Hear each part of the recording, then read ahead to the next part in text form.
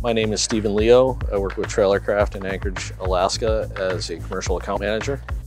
We're looking at a 2020 Thomas school bus. It's slated as the Julie. It's an electric bus.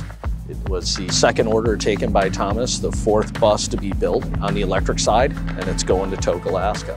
Tok's got a great reputation on the school district side of being a renewable energy school, so it was just a good fit for their program. Diesel bus costs quite a bit more money to run on an annual. This one is dramatically less, around 19 cents a mile, so it's pretty good savings on the overall purchase. They are a little more expensive up front.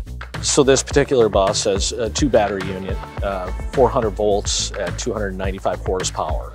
So it's still got some good pull. And we all know battery power, it's directly hooking up. This particular bus will go up to 135 miles with the heater on one charge.